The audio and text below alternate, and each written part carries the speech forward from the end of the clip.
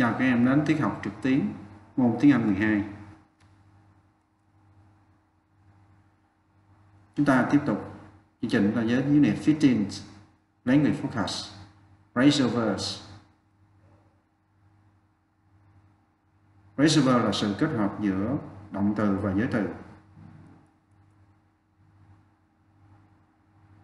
Các em nhìn qua những cái phrasal verb trong Unit 15. Explain something to, invite somebody to, laugh at somebody, listen to, glance at, speak to, roll something at, stare at, wait for, apply for, apply to, search something for, talk about, write to somebody, leave or leave for, point at, do something for, discuss something, have a discussion about. Chúng ta sẽ đi tìm hiểu từng cái cụm giới từ một, cụm động từ một ha. Explain something to. Các em nhìn bức hình này, các em thấy đoán được nghĩa từ explain có nghĩa gì rồi. The first example, she explained her conduct to her boss.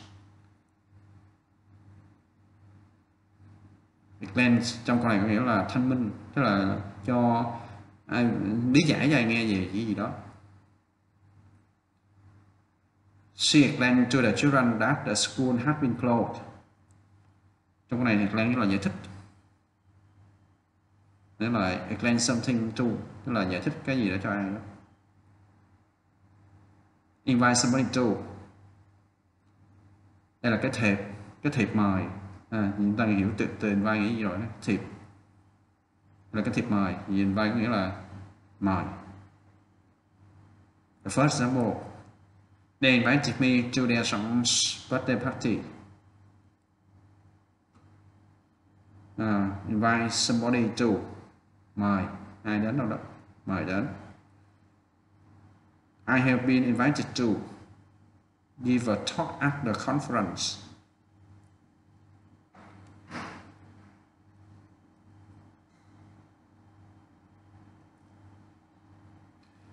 Flash at somebody or something. Ta nhìn cái hình để đón nghĩa. The first example, the children flashed at a comedian. Trong câu này thì flash at có nghĩa là tỏ ra thích thú, là cười. We all flashed at Jane when she says she believed in God. Trong câu này thì flashed at có nghĩa là cười nhạo.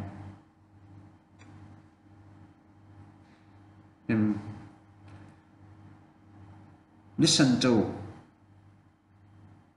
Ta nhìn hình đó nghĩa. The first example, you're not listening to what I'm saying. Listening to nghĩa là lắng nghe. I never listen to what salesman tell me. Listen to nghĩa là nghe theo. Laugh at. Laugh at. The first example, she laughed sideways at him and then lowered her eyes. Laughed at, liếc nhìn. He glanced at his watch, liếc nhìn.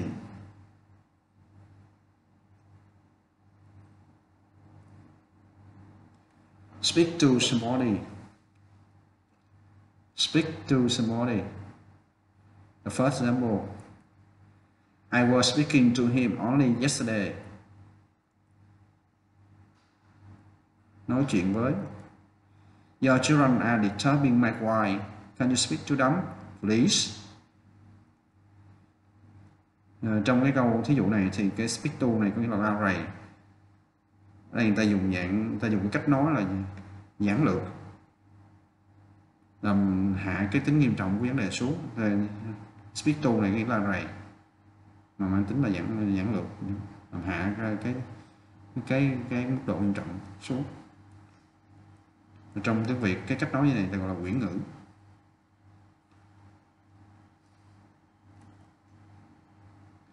roll something away or roll at. Stop throwing stones at that dot. Ném cái gì đó vào cái gì đó. That's rubbish. You can roll it away.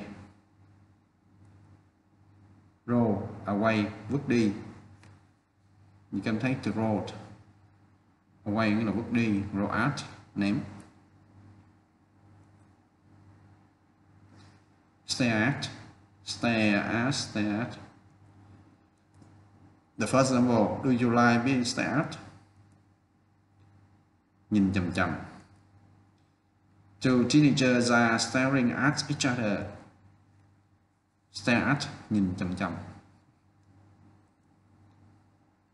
Write to, write to. The first example, please write to me often while you are away. They wrote to thank us for the present. Write to somebody mean viết thư cho ai đó. Point at. The first example, that's the man who did it, she said, pointing at me. Chỉ về. The police point the gun at the thief. Chĩa cái gì đó vào cái gì đó.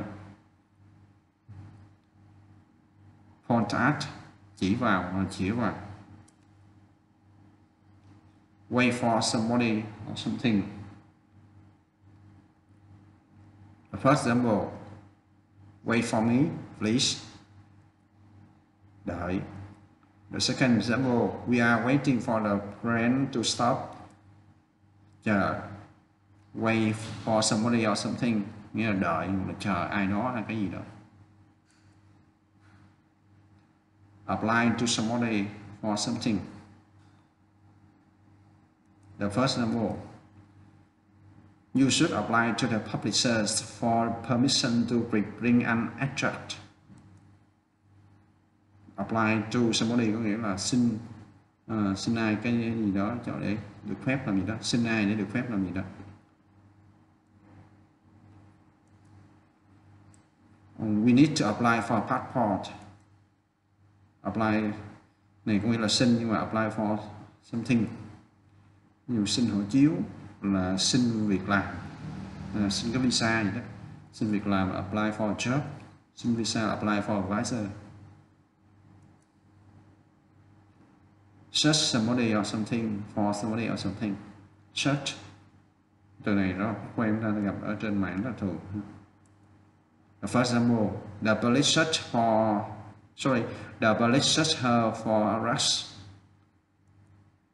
Từ search for trong cái câu này nghĩa là khám xét. My daughter is searching through the drawers for missing papers. Search for trong này nghĩa là lục cái gì đó để tìm cái gì đó. Tóm lại là từ search có nghĩa là lục cái gì đó để tìm cái gì đó, hay ai đó để tìm cái gì đó.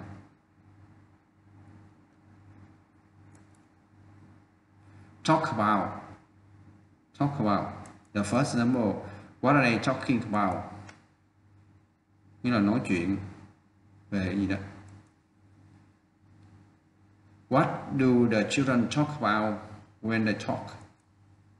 Talk about, nói chuyện về cái gì đó.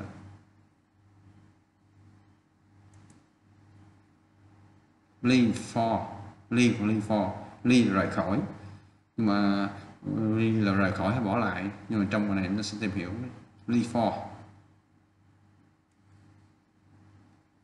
The first example, the James leaves Tân Sơn Nhất for nội bài as tell 35. Leave for là rời, đến, rời Tân Sơn Nhất đến nội bài. It's time to leave for work by bus. Leave for là đến. Leave for, đến. Do something for somebody or something. Example, that new hairstyle really does something for her. kiểu đầu mới ấy thực sự làm cô ta đẹp lên. Thì trong cái chúng ta trong cái câu này does something for something of somebody có nghĩa là làm cho ai đó trông tốt hơn về cái vẻ bề ngoài.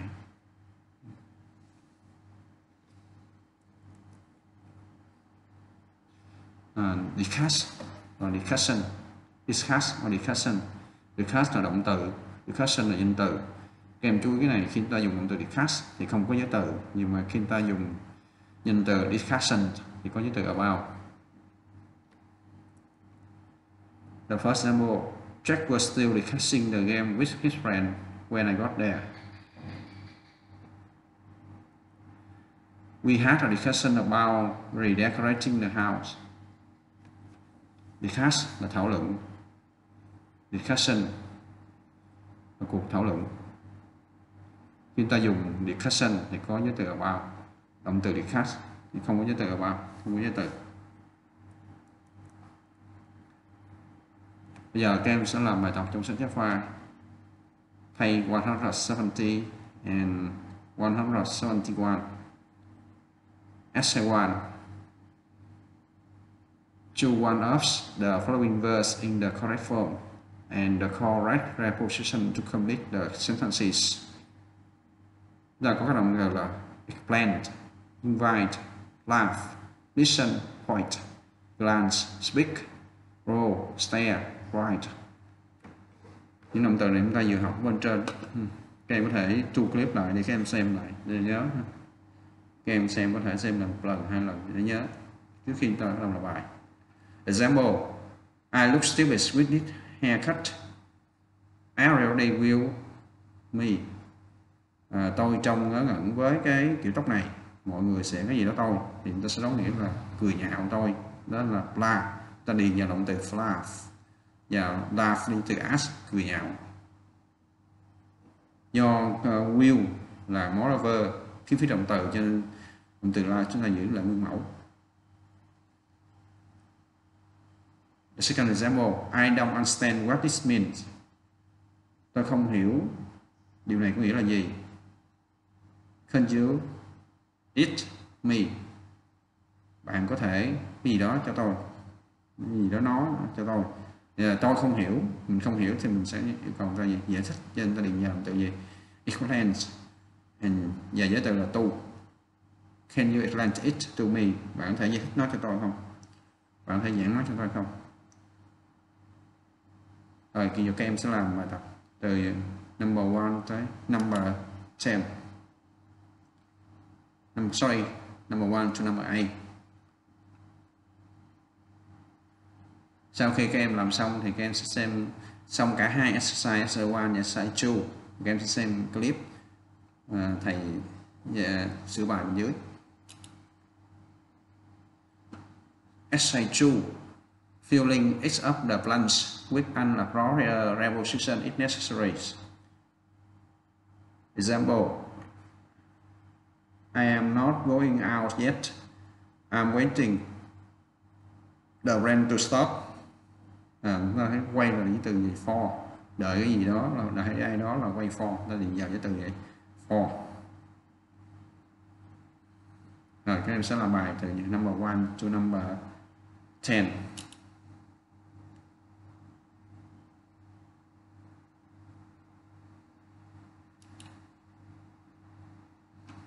Sau khi các em làm bài xong thì các em sẽ xem clip đáp án bên dưới.